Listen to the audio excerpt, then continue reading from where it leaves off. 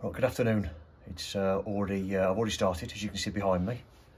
I wasn't going to film this if I'm honest, because I just want to crack on with it. But I thought, you know what, we've hit 1,000 subscribers now, or we did 2 days ago. So thank you very much to everybody that might be watching this that has already subscribed. So thank you from everyone here, Mick, Mark, Adam, and me. Thank you very much. So what I might do, I'm going to film now. I'm just going to talk through what I've already done, and then show you where I am going next, and then I'll put a bit of footage on, because it seems a shame not to film it, because it is one of my favourite things, is stairs, as well as lofts and as well as, well, anything wood really. So let me talk you through, and then we'll see where we go next. So those of you might remember, we've got the scenario at the bottom where we've got the brick wall. So all I've done is I cut a piece of timber first of all and dropped it on top of the brickwork. That's screwed into there, that's screwed into there, that's screwed into there, and then screwed into the string on the other side, which I'll show you in a minute. I put blocking at the bottom there, and that's all screwed into the brickwork. And then what I've done is, I've got my post, cut it, took that one out, cut it down to 90mm, or cut it the remainder of 90mm, because it's about a 5/6x2 there, and then fitted that in there like that. All I've done there is I've drilled this, that not so much because this is going to be painted, but this will be painted, but you'll probably see it a lot more. I've just cut that ready so I can put a wooden pellet in there, and that's what I should do with all of it. Any of the main stuff, like I've done that one, I'll put wooden pellets in there. Like I said, I'll fix the structure to the string all the way up, so that'll be when that's painted in. And then what we've done then is we've used this window board, so when it is plastered, the plaster will be dabbed onto here, come up to the underside of this here, and then skimmed in, and of course that can be finished. So I've returned that all the way down there like that. Then what we did was to follow this line here. I've then kept the same margin all the way up, and then returned that. And then we've put, just to make these stop chamfered posts and spindles, I've just put a stop chamfer on there then as well. But I might actually get my router, because I measure 100mm from there to there, and from there to there. I might, whatever that distance is, which looks about 50mm, I might continue that a little bit more. I'll probably get that with my router just about. A little Milwaukee palm router you've seen me use multiple times on the channel. I'll increase that to there. So that's done. I'm gonna let all that glue all go off now. This is all solid, that's all fixed, so it's all been fixed with the sticks like, which I like to use, and that's solid, but I don't want to mess with it now, so I'll leave that. Now, you also may remember that when Matt bonded and skimmed this for us, in fact, let me come back a little bit, he left all this high. So all I'm doing now is I've got myself an average, and I've found my high spot on the floorboards. I'm now going to level all this through now, and then, which I've started to do. I've levelled the line through, I've run my multi all the way through now, and then we've got another piece of window board that I'll put on top of here, and then pack it level, and then screw through into this brickwork and into this this floorboard. So now there's nothing under there. I know there's a cable there, but that's it. I know that full well, where the pipes are, because we put all these back down again. All I'm going to do to get some structure is I'm going to put my post in there. So I should cut this out, remove this floorboard, because I know I can get that one out because I've screwed that one, and see where I can put my structure. And then what I'll probably do is use an L bracket or something on the bottom just to fix that into the brick. But I'll have a look at that. Looks like I'm going to have a full stringer there to fix onto, because I want to try and pull it over a little bit so we're not quite banging there. I'll try and get to the centre of that if I can. So I may just put a slither of timber or some packers down there, but I have got some 5-inch spack screws I can use for that anyway. And again, likewise, I shall pellet them anyway, so I'll have that extra 10-15mm or so. So I'll crack on with that. I'll cut this out, and then I'll show you what I'm doing next.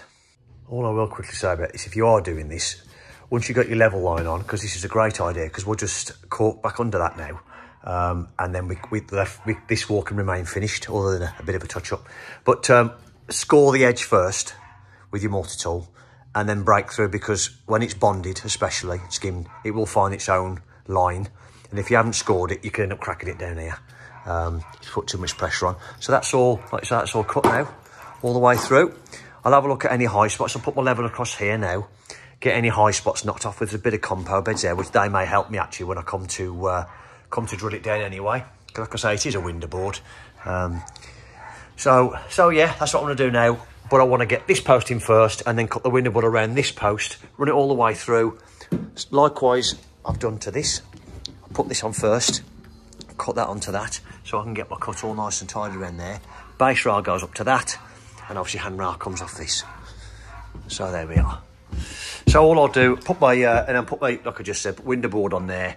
And then I'll have the bull nose over this side, square it to this point again, probably put a stop chamfer on. So there we are then. I shall carry on with that. I'll clean this off, check my high spots, and then we'll look at digging this post out. I keep forgetting we got power on now. Filming and in the dark, and we got a bloody power on. So okay, what I've done is I've exposed this now. Luckily that was one piece, so that was fine, and this was loose anyway, so that's great. So what I've got there is now I've got solid brickwork there. I've got more than enough there to get my post in. I've cut that back so I can get right to this this trimmer, which is on this for the stairs. I'm going to go right down to that brickwork, and then rather than put a sorry, what I'm going to do is, as I said, I'm going to bracket in there. I've got some big sort of strong sort of 2-inch brackets just to hold that, and then what I'm going to do is I think I'll put a timber in here against the side of the Newel once it's solid, and then just concrete fix that, or screw that into there, plug and screw actually, put concrete because I'll probably split that, and I don't want to disturb all this. Right then, so I'll put a timber in there and then give it just some more structure, and I may, in fact I will, I'll put a timber in there as well, like a noggin, skew screw into there and skew screw into the side of this just to make it solid on all four corners, so I can get screw and glue into there, screw and glue into here. Oh, can I? Oh, actually, okay, I might just about get into this side because that looks about 70mm there, so I might just about get in there, or I could pack that. Okay, so that's what I'm going to do now. I'll get on with that. I'm going to put my post in, get myself a height, and cut it to my height, and then which down there I did a metre off that point there, up a metre up there. So when I put my 900 on, there's about sort of 50mm or so, or 100mm, sorry, above the handrail, as it looks quite tidy, something to hang your coats on. So I'll do that then, get my post set, and then we'll look at putting the structure into it. Right, all I'm going to do now is I've turned my post round. I like to leave the main body of the Newel post on the top because I think it looks better with a bit of thickness at the top, especially with the stop chamfered on, because there's this amount of stuff we've got there to cut off. So what I'm going to do now is, because I'm going to be putting, I've always spoke to you, I'm putting the window board on here, which is floorboard level, and then that's 25mm thick. So what I'll do now is, because I said I want a metre, I'm just going to measure up now, off there, 1.25 meters, which is my metre I want finished. Metre I want finished to the top of the cut post, and then the 25mm window board. Can't get my words out, can I? That's what I'll do now. I'll cut that off, I'll turn this over, drop it in the hole, get it all levelled with some packers first of all, just to get myself set. Then I can glue it and start looking at how to put my structure back in. Got myself set up now, that's all cut to size. I've got a big bracket there, which I said I've got, a 3-inch by 3-inch, by 2-inch that is. And then I've put my packers in. I mean, nothing's upright, is it? That trimmer was like that, so I've had to pack that. And all I've done then is I've put my packers in, and I've pinned those in with my 23 gauge. So at least when I put it back, I know I'm good. What I can do now is I can fix my fix this bracket. That's already screwed to the post and flat. I can now fix that to the brickwork, and then or sorry, drill my holes in the brickwork, and then I can take this off. I've already marked my line up there, and because I've pinned my wedges, it should go back in the same place. So I shall put my glue on there, identify the areas I can screw into, and then I will get this fixed. And like I said to you, I shall cut some timber, which I've got on the front, piece in there, that'll be solid. Then I can put these floorboards back and start setting my window board on, which is out there ready to go.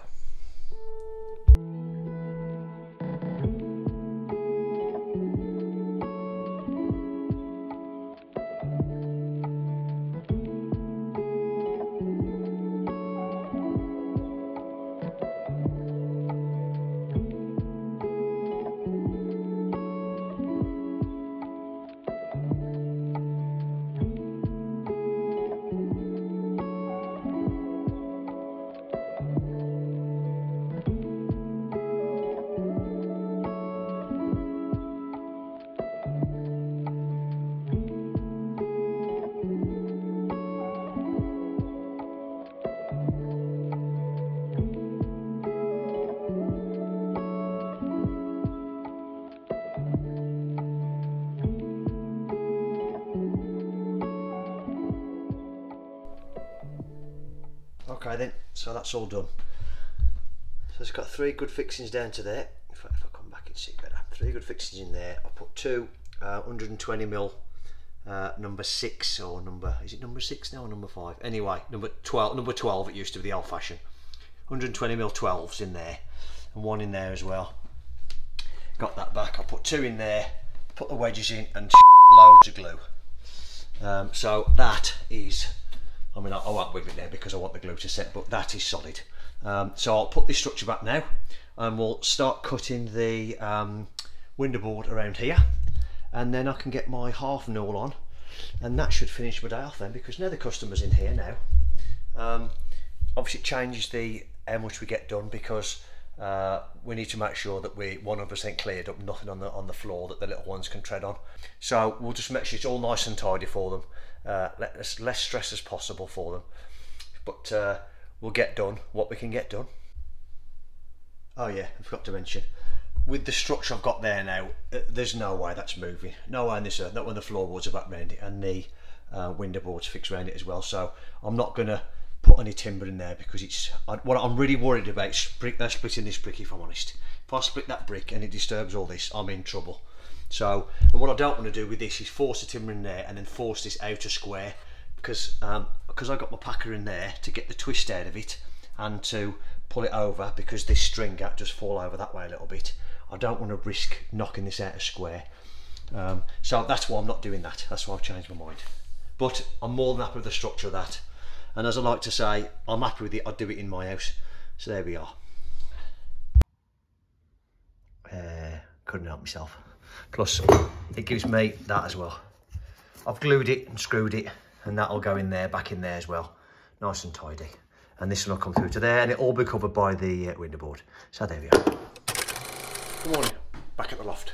So I need to go through a couple of things to catch up on what I didn't film yesterday, just because the customer come back. I'll turn you around now and we'll just see where I am when I finished last night. So as you can see, I got all this, you knew this, all this all fixed in. All I did then was I cut this window board, cut it all around there like that. Then I've put a chamfer on there, and what happened then is, what I quite like with these is you can then put the carpet up against that, and it's sort of there or thereabouts flush, which looks quite nice. And as you know, we got a lot of mess there to cover in. I'll finish that out, so that skirting board now can be cut, and I'll put that over the top of there, and then against the side of the half Newel, which will go on here. And all this glue can be cut off now, and we can fine surface fill that bit back in. But that, as you can see, will just be corked onto the side of there now, so that was quite tidy. So that little bit, which I'll probably put some expansion foam in there, and then fill that in there to sort that out. The only thing I've got to do now is, because of, I think I've already mentioned it, I like to keep my Newel post at 1 metre. I just think it looks a bit nicer. So you can do things like that and put your coat on it. Keeps looking at me, he does. It's upsetting me a little bit. So all I'll do is I'll cut the chamfer on the back of that now, because we've decided we want to keep them all the same and we don't want to cut them down. And I say we to me and the customer. So we're going to cut that at an angle to match the angle of that, and then I should be able to get the Newel cap on the face of that, but cut at an angle, so we can maintain the metre, which we all quite like. So I should do that, crack on today, get that glued. I said yesterday I wanted to leave these. I haven't done any handrails because I want to leave them all to go off, and these are ridiculously solid now. They're going nowhere. And then what we'll do is we'll move on to this one, and this one will be, I should probably cut, well I will cut this back, this, oh let me get in focus, cut that back. So when I put my 90mm on, because I've got to match that one up there, as you can see it goes into the centre. So what I'll do is I shall machine this one over the top the same, but of course we don't want to see this. So I shall make sure that my little bit of a packer we put in there, which I think, in fact no we didn't this side, did we? So I'll have to check that screw out, that one in there, you can see. And then I'll cut this back to about 70mm maybe, off the riser, cut that down, and then I'll machine the Newel post over the top of that, cut this nosing out so we can go against the face of riser, and that'll look the same as that one when it's machined over.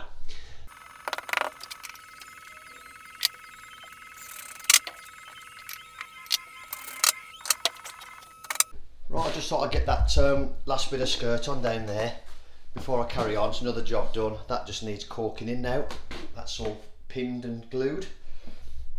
That's why I left it off, so I could finish it nice against the half Newel. So that's on now.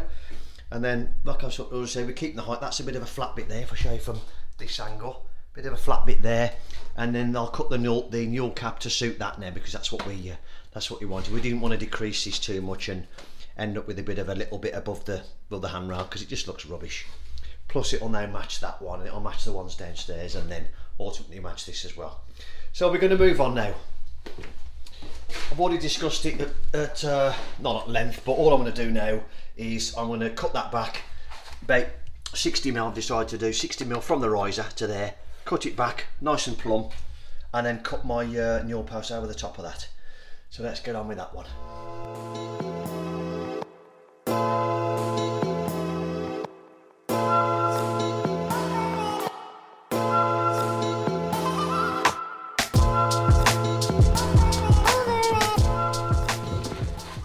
Now that's cut off. That was the packer, if you remember, if you watched the stairs video, that's the packers we put in to make it level. So that one, there's one under there still, so I'll leave that one. We put a floorboard screw in there and I couldn't get it out. I think it must be full of plaster, so I've had to smash it off. But there we are. So now I've done that, all I'll do now is I'll get my combination square, if I can find it, it's here somewhere, and then set this on my Newel post to be centre. What I'll do first though is, like I did downstairs, I'll get my height of my Newel and cut that off first, and then I can bring it up, level it in, and just in case this is twisted or whatever, which it might be, I'll level my post, and then I'll mark this in here, and then what I'll do then is I'll leave the lines in. So what I'll do then is I'll take the lines and then I'll try it on and just make sure it's friction fit, but not hammering it on, because what I don't want to do is damage anything or move anything. And once I've got that, I'll put it in here and I'll get the multi-tool then against there, multi-tool that out, and then take that bit of the end off that tread, and then it'll get glued and screwed into here then nice and solid, and then we'll talk about what I'm going to do at the top of the stairs.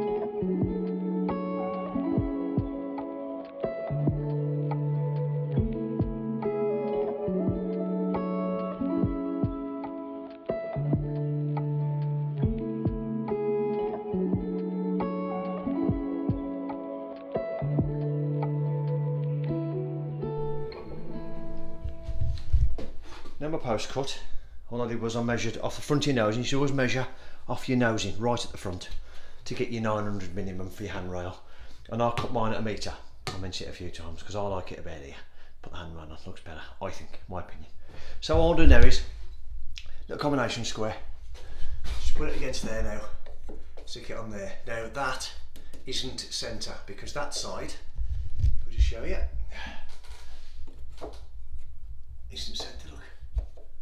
So this stringer isn't centre, which is why what I'll do now is I shall mark a line on this side with this that I've just set, and then level it and make sure my lines are right. So that's why I do that and don't just go full on centre, because generally 9 times out of 10 that isn't centre.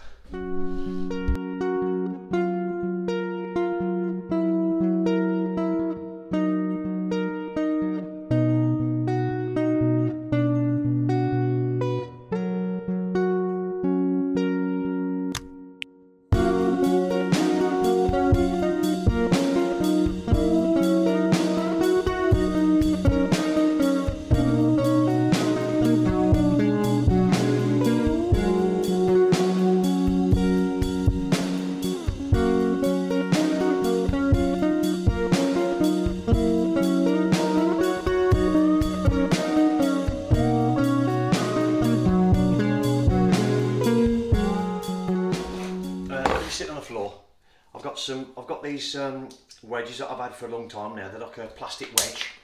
Oh, two different sizes. And because this is sitting like that, and I can't really hold it and screw it and things, I'll just tap a couple of wedges on this side just to force it over that way a little bit, and then I can get my lines on.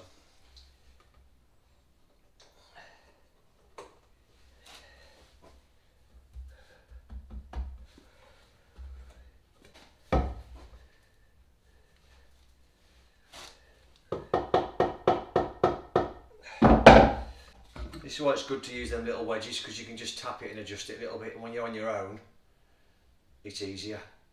Right, that is near as damn it. Okay, so you can't see it very well on the camera, but if I just do that now, my mark that I put on is at the bottom, I know that. So if I just do that now, mark the top, see if I can get my pencil on the inside, which I can just about, I think. I might just have to do that.